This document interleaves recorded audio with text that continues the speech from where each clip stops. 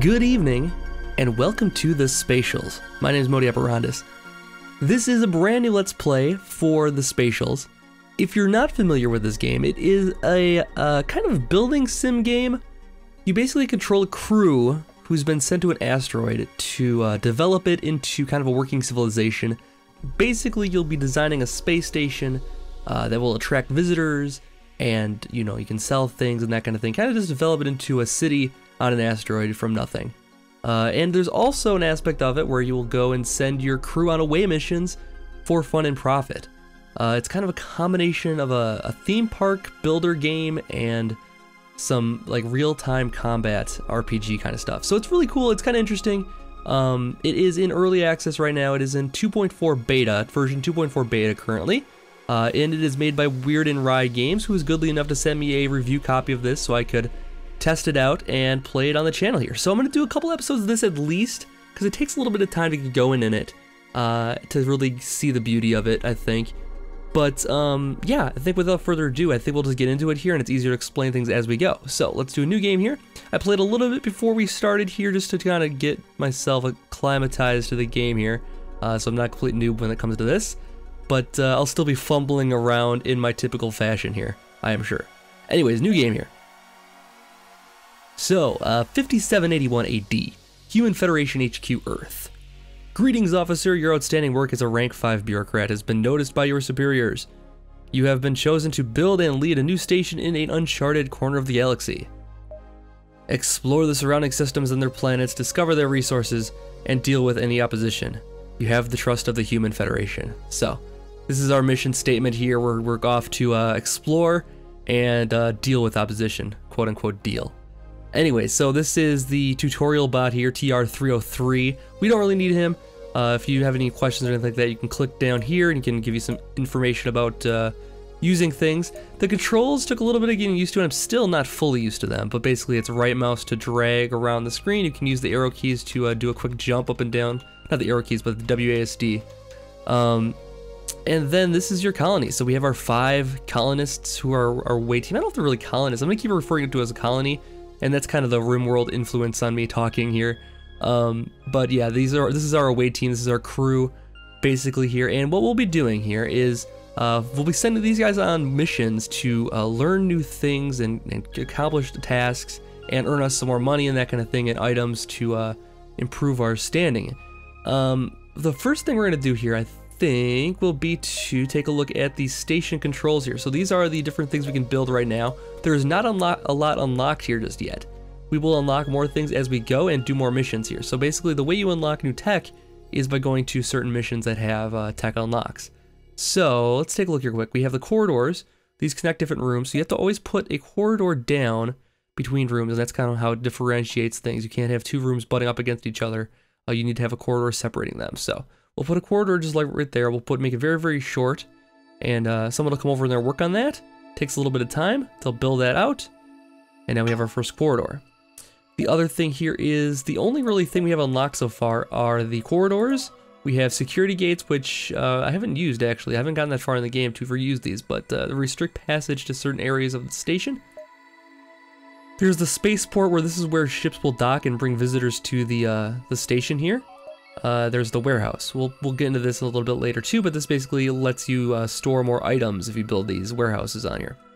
Anyways, the barracks are one of the first things we have unlocked here, and to build a barrack, we'll just select the floor here and then drag where we want the barracks to be. We don't need it to be too big, because we're just going to throw a few beds in there. And we only have 5 crew for now. But yeah, so basically your crew has a sleep timer. So as they do things and activities, their sleep will slowly deplenish, and then you'll have to let them sleep to get their strength back here. So that's what the barracks are for, basically. So we're gonna put a few beds in there so they can rest. Should we put 5 beds in there? How much is each bed? It's 150 credits for each bed, and we've got a ton of money to start with here. It's very, very generous starting out here. So I mean, I think these kind of things will get balanced as we go here. It is still in beta, which is kind of a balancing stage of development, I would say. So these guys are just working. There's no timers or anything like that as far as like making it speed along or anything like that. But that's okay. It's kind of got these kind of little trappings of something kind of like an iOS game almost. And I think this is going to be coming to iOS in the future, which I really do think this would do quite well on iOS, just based on the controls and everything like that, and the kind of, later on it gets a little grindy, doing missions and that kind of thing, and I think the kind of pick up and play kind of style of my iPad games might do well in for that kind of format here. But yeah, it does get a little grindy towards the end where you have to do a lot of missions in order to progress. But if you could just hop on with your iPad, do a couple missions, log off again, not a big deal. That might work quite well for this. So as you can see, one of our colonists is sleeping here as we build these beds here and restoring their strength here. Let's click off of this. Let's go back to the search here. So yeah, there's not much we can build just yet. As I was saying, we need to do missions to unlock new things. So for instance, the tech tree is right up here. So right now we have logistics, which is the warehouse, and the transport. We have the living one, which is the barracks, the very simple barracks, and the next thing up is the factory.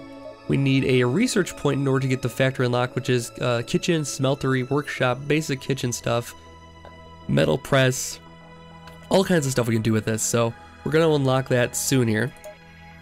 It looks like we could unlock it now. It's only 500 credits. Okay, we unlocked it, great. So money is the object here. Complete new planets to get more research points. So I think we need research points. Yeah, here we go. So research points, it requires 2 research points and 150 credits for the next level here. This one didn't require any research points, so that's how we were able to get it right away here. The way you earn research points is by going on missions. So this tab right up here is the missions tab. There's different areas that will unlock. There's levels, many levels. There's up to 30 levels here, it looks like. But we're gonna start in level 1 here. And the level 1 planet is what we have unlocked here. So we're gonna click this, and these are all the planets we can visit and do various things for. So this is our home world here. We're not gonna worry about that as yet. This little exclamation point here is saying it will unlock the next system. So when I was just back out here looking at the other planets, level 2 will unlock if we beat this one with the exclamation point on it. Do we want to dive right into that right away? There is a couple other planets here. There is this one here, which is a bounty mission.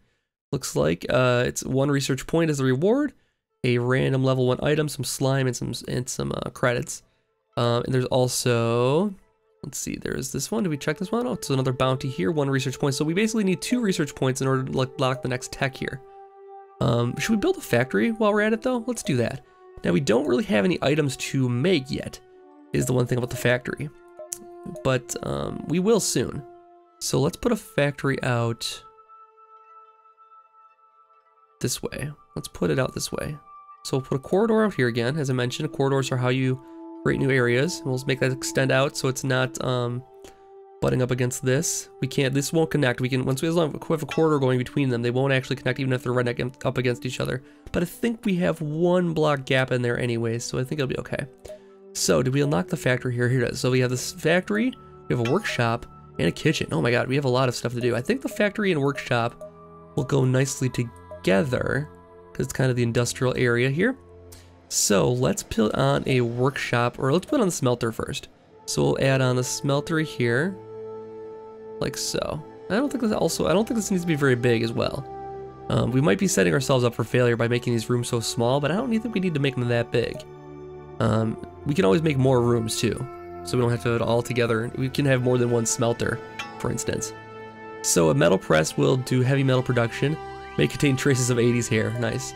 So it's got a little humor in the game here for sure. You can tell from the just kind of the graphic style and everything like that. It's kind of a silly game. It doesn't take itself too seriously, which I like. And it's got a fun way of presenting the subject matter of building a unique little base here. So kind of cool.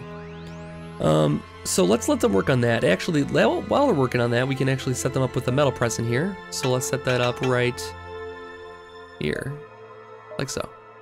So what it's saying here is it needs recipes.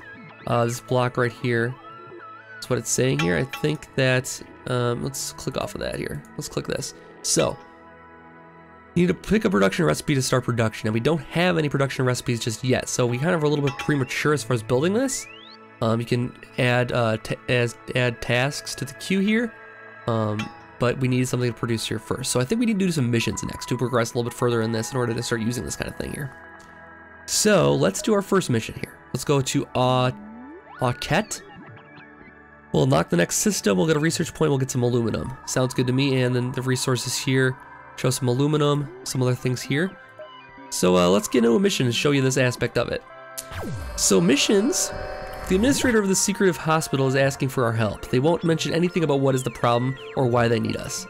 Alright, so we have to talk to the administrator who is over here. So basically, to move your crew around, your away team here, you just click anywhere and they'll walk over to it. So let's go walk over here and talk to the doctor here, Dean of Medicine. Good morning, officers. I'm glad you're here. Good morning. Your message had very little information about what is going on here. Would you please explain what are the activities of your hospital? Yes, you see, we must work with absolute discretion. We are the most advanced facility in the galaxy for the treatment of paper cuts. Paper cuts, huh? Absolutely. Paper cuts can lead to life-threatening complications if they're not healed properly. Our clients are wealthy individuals from all over the galaxy who are willing to pay top credits for the most advanced medical facilities for curing paper cuts. Yes. This has to be some sort of prank. Yeah, I would kind of agree there. Officers, this is a very serious matter. You'll soon see why. You'll see soon why. That kind of should have been opposite. Some of our patients have contracted a boracia digitalis, a very rare finger brain disease. They have become completely deranged as a result. We are in a hospital, not an asylum, so we lack the facilities to take care of them. So finger brain disease, is this really happening? Just go to the room indicated by the coordinates and you see for yourself. Pacify them, please. Okay, so we're gonna mix it up in here, I think. Our crew is tasked with taking care of some patient over here. So let's go talk to the patient. Things are getting ugly really fast here, I have a feeling though. Insane in the membrane. Hello, sir. It is perfect. Perfect. The reflection, the beauty, it glows. What is so beautiful? The pearl of the conscience. The flow of the identity, infinite. Okay. Talk to this patient here. 2643383279. Hello? I have it, I won't give it up. It's mine, it's me, I am becoming it. I will. Okay. Whoa. Okay, so to attack, we just click. Basically, that's how we attack.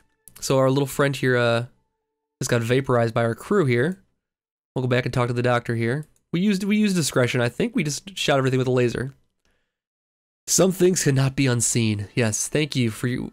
Careful when you handle paper. Yes, indeed. So mission complete. We can leave the planet now. Nothing else to really do here. But basically, the main attacking is just you click. This isn't a very good example of a mission here. As far as how the old attacking thing works, because there's a lot more to it than just clicking on a guy and making him die. Let's go back and do another mission here. Let's leave the planet here. So, let's see here. System Pillery has been unlocked. Let's go back out. So, the Pillery is the next system up here then. This has been unlocked, but I think we'll do another mission back at level 1 here, because there was a couple more things we could do. So let's do a second mission here. We'll do this one here. Bounty, 1 research point, and a random level 1 item, and some slime. Let's do it. Complete the objectives in this planet to spawn a boss with a chance of dropping a high quality item. Alright, cool.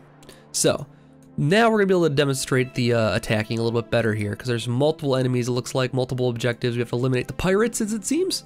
So yeah, there's a lot of pirates up in here. So, down here, you can see our crew members, and each crew member has a different ability. So we have a sniper kind of ability, we have a explosives expert. This guy is I think it wants to say this is like a power-up spell or something like that, kind of another support role. These last kind of 3 are support, and these 2 are attacking, I think is how it works. This guy is a healer, and this guy replenishes our energy. So as we attack things, our energy will drain down as we use our abilities and that kind of thing. I don't want to get too close to this guy just yet. Bring him over. Okay, there we go. There we go. Okay, take him out. Took a little bit of damage there for one of our guys here, but we'll just carefully move in here and deal with them as they come. We don't want to get overwhelmed, I think, so we wanted to not get too close to the whole situation here. Now, this will be a good spot for a grenade if we can get it. There we go. And we'll start taking these guys here. And as you can see, they oftentimes will drop little items for us to pick up here. So we're going to get some of that going. Here's another guy who's all alone here. We'll take him out. Cool. So we're getting some all kinds of loot here. We have to eliminate the sergeant. Looks like there's more enemies over this way. So far so good. Oh, there we go. Okay. Oh wow, this guy's badass. Okay, let's take care of these guys first. Let's use our sniper on this guy if we can. Oh, he's out of range. Oh, this guy wants to go too. Jeez.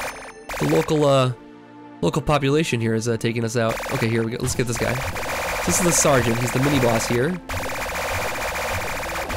Ooh, our guy's taking heavy damage.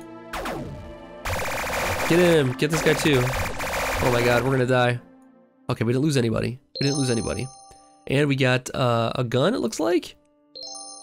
And yeah, we got a gun here. The one, power 75. So this is an active power, basically. It's a, oh, another guy to mix it up. Can't just sit here and talk about everything. Gotta pay attention to what's going on here. But yeah, we'll go through that in a minute here. So we have to destroy these command posts, looks like. Oh, this guy wants to go. We should probably take care of this guys first here. And we'll heal our guys here. 1 down, 2 down. 3 down. Oh, here we go. Here's the boss. Eliminate the commander. Okay. Oh, we're out of energy here. Oh, let's do 5 here. Replenish our guys. Where are we going here exactly? Come on, guys. Come on back. Come on back. Oh, we lost one. Oh, we got him. Okay, never mind. I thought we almost lost one of our guys, but our characters will not die if you do lose them in combat here. They'll just go back to the station, I believe, to recuperate. But it's not something you want to do too often, because as you lose guys, you can see that these are pretty well balanced as far as like abilities. And if you lose your support, for instance, with this guy really wants to kill us. Take him out, jeez. As you lose some of your guys, you get less abilities to use to protect yourself. So if one falls, you all start to fall too. Just gonna take a little look around here, see if there's anything else we want to, you know, get or kill. Or these things are hostile apparently. Get some more resources and that kind of thing. So okay, let's head back out of the planet here. All right, so now we'll head back to the colony and see what's been done here. So now we should have unlocked something else here. Let's take a look here quick. I think if we go into, yes, we can unlock the next thing here. So we can unlock the hall or service 1. Service 1, I think, is retail shops, and hall looks like it's commissary. So we'll decide which one we want to do here. Oh, there's duty free here as well, which is more shops. So that's something to consider. Yeah, the other thing we might need though soon is we might need more storage, because this is the maximum number of slots we can have. So actually, I think we want to build on, before we go today, I think we want to build on another room here. And we're going to build a warehouse onto this. And this is going to be storage area. Doesn't need to be too big. But we'll build this onto here. And this will let us, basically if we add these pallets to our warehouse, we can store 4 more things in our inventory here. And we can actually clean up some of this stuff here. Let's see, this is an extra health boost. This is a level 1 active power. Let's take a look at our characters here. So our characters will level up as we go here too. This guy's working on something right now. He's at 99 sleep. He is level 1, but he gets little bonuses as he increases, and he gets new things. So he gets cravings, he gets objects, he gets bonuses, and his combat is his weapons over here. So right now he has the level 3 rifle. We can switch that for the 1, which is less power, better cooldown time, and less energy. So we could use it more often, I think is the idea there. So that's something to consider. Medium powered fast weapon, and this is a good strategist knows that if she has to pick only one weapon, it would be this rifle. So the 1 sounds like a cool weapon. It's not as much power as what we have right now, but the fact that it's only 20 energy and only has a 2 seconds cooldown time makes it so we can fire a little bit faster. And the range on it, it's a 7 meter line, so we can actually fire it farther. So it might not be a bad one to, let's equip it. Let's equip it. Let's go, destroy the current and implant the selected one. All right, so we have the 1 as a special skill now for one of our characters here. Let's take a look. Do we get anything else here that we can use? No, we didn't really. The other extra health thing we got is not quite as good as what we have here already. Because there was a health upgrade, yeah, passive health upgrade, but we already have that. So we don't need to worry about that. Close this. All right, let's go back to the colony here quick and see how they did. All right, so we'll put in a couple, nope, I don't want to do that. I want to put it like right in the corner here. Put a couple pallets in here. They're 100 apiece. Yeah, they take actually a little bit of time to build.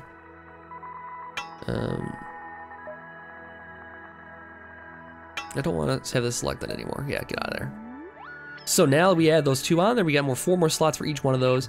And another thing we can do with this is build a recycling plant here. So this recycler will destroy items to get credits back. So like for instance, this health here we don't want, we can destroy it and we'll get something good out of the process here, hopefully. So let's get that going. They're gonna build that quickly. Cool. And then we can go into the recycler, and let's say we want to get rid of this here. We can recycle that, and we got titanium. So now we get this titanium back out of there.